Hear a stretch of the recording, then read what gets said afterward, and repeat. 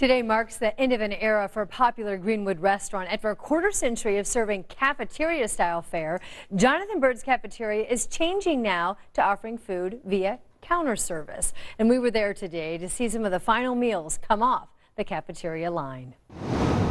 This is the last day. Jenny plate chicken. Meatloaf? There you go, ma'am. Enjoy. Forever. It's been a good one. I sure hate to see it go. Good luck. Thank you so much. Roast beef sandwich on white or wheat? Thank you. You're welcome.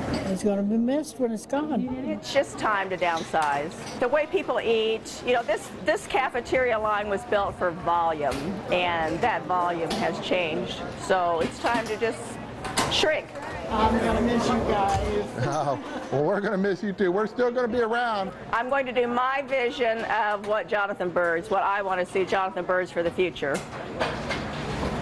And what can I get for you? It looks quite different and much smaller, but it will expand. It'll just be different, like everything else. It has to change. I get really teary thinking about it.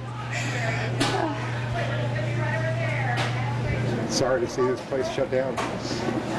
You know, I'm not going anywhere. I'm not going. I'll be right next door.